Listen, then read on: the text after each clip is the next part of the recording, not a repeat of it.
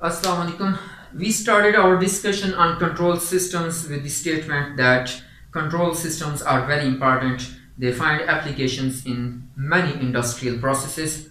So to control a process, we need to know its behavior, and we learned how to describe behavior of physical processes by mathematical model. Then we learned how to describe the design specifications. These were described in terms of transient specifications and steady state characteristics.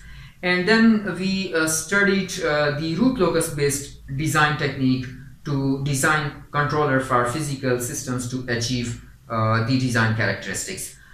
Root locus based technique is also called time domain technique because over there time domain specifications were provided to us, that is the settling time, rise time and overshoot, etc. So that design technique is called time domain design technique.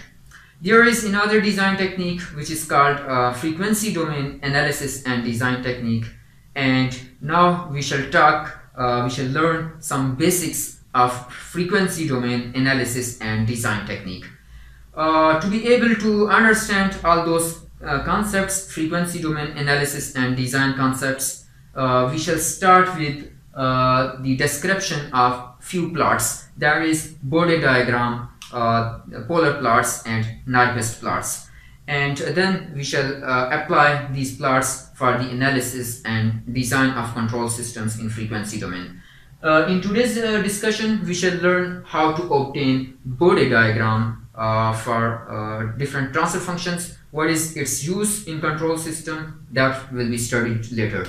So if you are given with a transfer function g of s, s you know is a complex number, s is sigma plus j omega. If we substitute s equal to j omega in this transfer function, this is called frequency response of a system. This j omega, this g of j omega is a complex number, and you know that complex numbers can be represented in magnitude of the complex number and the phase angle of complex number.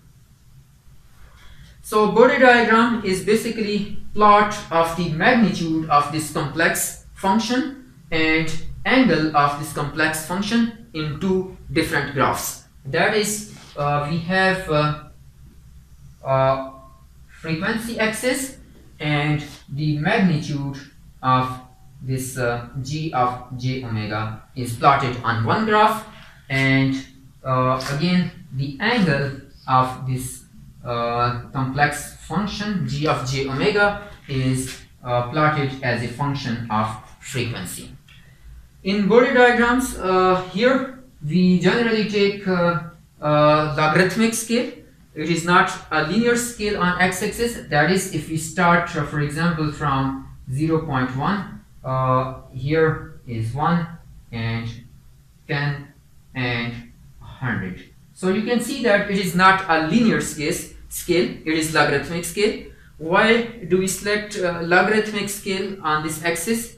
The reason is that with this logarithmic scale, we can cover wide range of frequencies in a smaller scale. That is here from 0.1 to 100 in a smaller scale.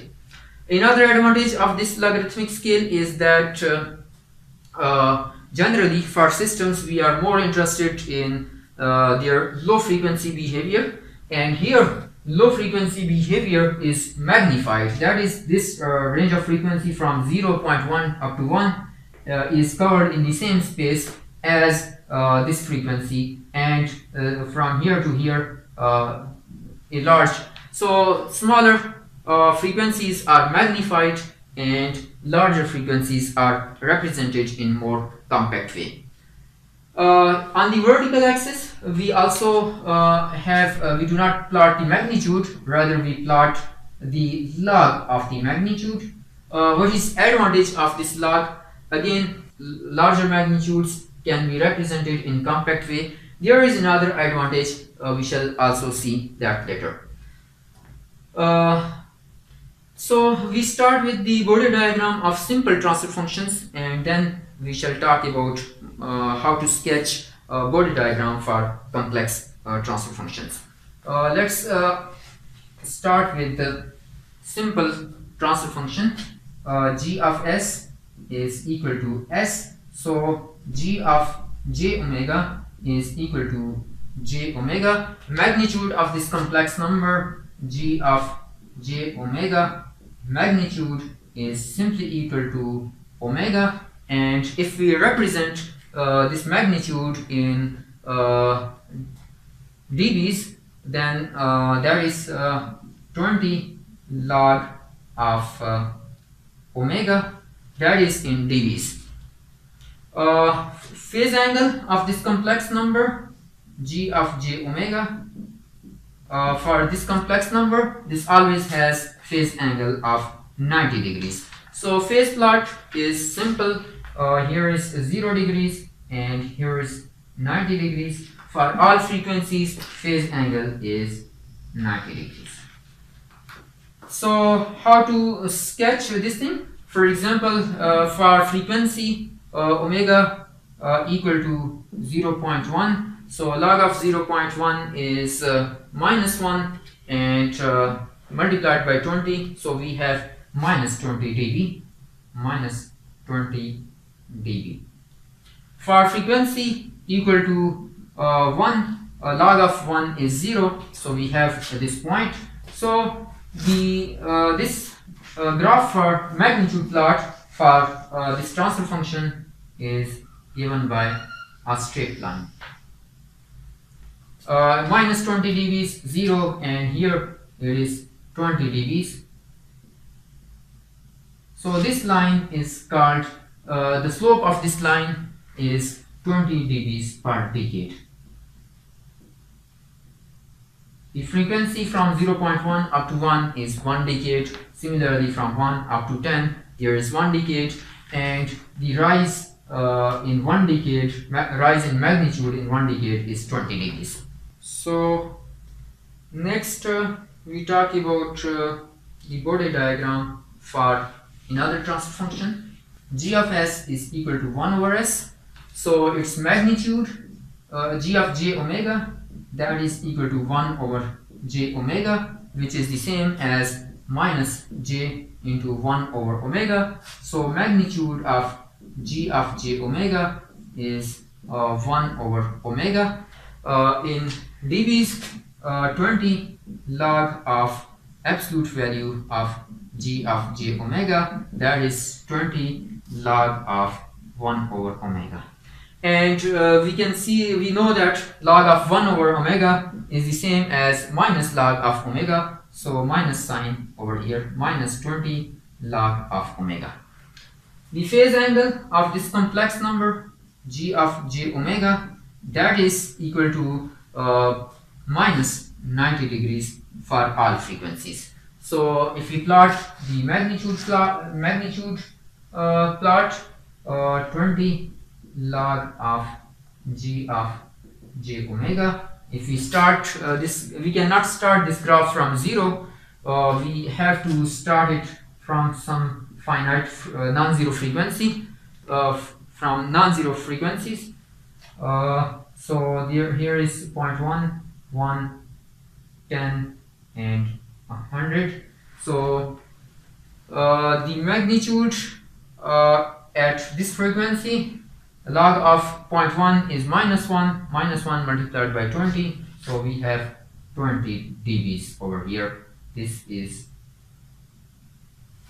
and then magnitude for omega equal to 0 is 0 in dBs, and for omega equal to 10, log of 10 is 1, and 1 multiplied by minus 20 is minus 20, so here minus 20 dBs.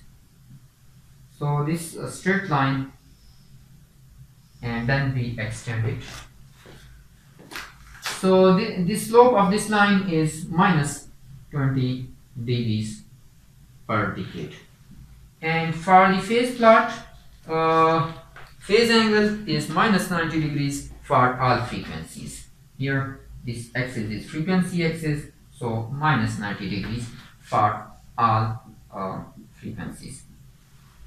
Now let's talk about the Bode diagram of this transfer function 1 over s 1 plus s over a. Its frequency response is obtained by substituting s equal to j omega. So s equal to j omega, which is 1 plus j omega over a. And then the magnitude of this complex number, that is equal to square of the real part plus square of the imaginary part whole square root. And in dBs it becomes 20 log of the magnitude of this complex number, that is equal to 20 log of 1 plus omega square over a square. And now utilizing this property of log of x power a, that is equal to a into log of x, we have log of this whole power 1 by 2 is 1 by 2 multiplied by log of this thing. So that is 1 by 2 multiplied by 20 is 10, and log of 1 plus omega square over a square. In many cases we do not need accurate Bode diagram. If we want to have accurate Bode diagram, we have to substitute each value of frequency and obtain its corresponding magnitude. However, in many cases we do not require that. Even a simple asymptotic plot will work. So we split this frequency into two regions. There is very low frequencies. For very low frequencies, this magnitude is 10 log of 1, because this part is omega over a is less than 1, its square will be still lesser, so that is simply equal to 0. At low frequencies, magnitude in dBs is equal to 0. At high frequencies, when omega is greater than a, then this expression becomes 10 log of this term, now greater than 1, its square will be still much greater than 1, so we can just omit this part, and this is equal to 20 log of omega over a, which is the same as 20 log of omega minus 20 log of a. So the graph of the magnitude plot at low frequencies, for frequency less than a, the magnitude is equal to 0 dBs, and then the magnitude at high frequencies is this is equation of a straight line with slope of 20.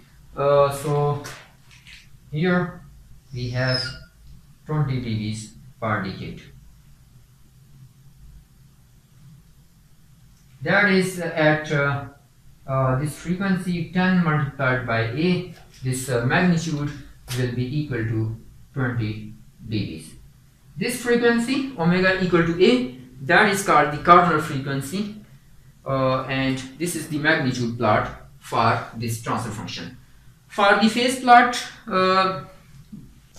phase angle of this complex number is equal to again at we can split the frequency into low frequencies and into a high frequency region.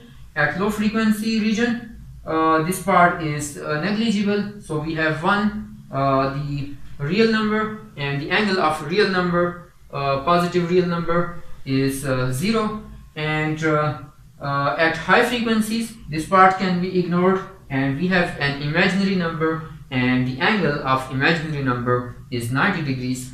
So generally what we do is this is the corner frequency, and at low frequencies the behavior, the angle is 0, and at higher frequencies angle is plus 90 degrees. So what we do is we start 1 decade before the this corner frequency, that is 0.1 multiplied by a. We start from this point, and then here is 10 multiplied by a. So at high frequencies the phase angle is 90 degrees. At low frequencies it is 0. So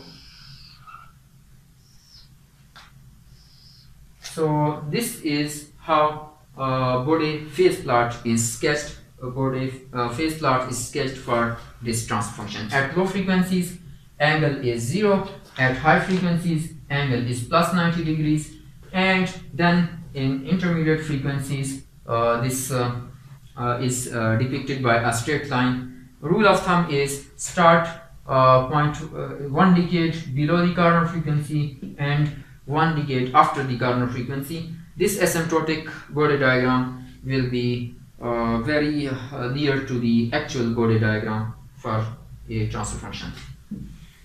Next, Bode diagram for this transfer function, g of j omega is equal to 1 over 1 plus s over a. The magnitude plot for this is, if we substitute s equal to j omega, we have 1 plus j omega over a. So magnitude plot of this is equal to 1 over 1 plus omega square over a square, and then in log scale 20 log of g of j omega, that is equal to 20 log of 1 over 1 plus omega square over a square, which is the same as minus 20 log of 1 plus omega square over a square. Here this factor becomes similar to the transfer function which we considered earlier. The only difference is negative sign over here. Therefore for low frequencies the magnitude will be 0. At higher frequencies it will drop with a slope of minus 20 degrees per decade. So the Bode magnitude plot for this transfer function, we have 0 magnitude at low frequencies and then a drop of minus 20 degrees per decade at higher frequencies. For the phase angle at higher frequencies, what is the phase angle? Phase angle is minus 90 degrees at higher frequencies. At lower frequencies phase angle is 0. So what we do is we start 1 decade before the corner frequency and then end 1 decade after the corner frequency. So phase plot for minus 90 degrees. So this is phase plot for this transfer function. In the next lecture we shall talk about the Bode diagram for quadratic factors and Bode diagram for more complex transfer functions.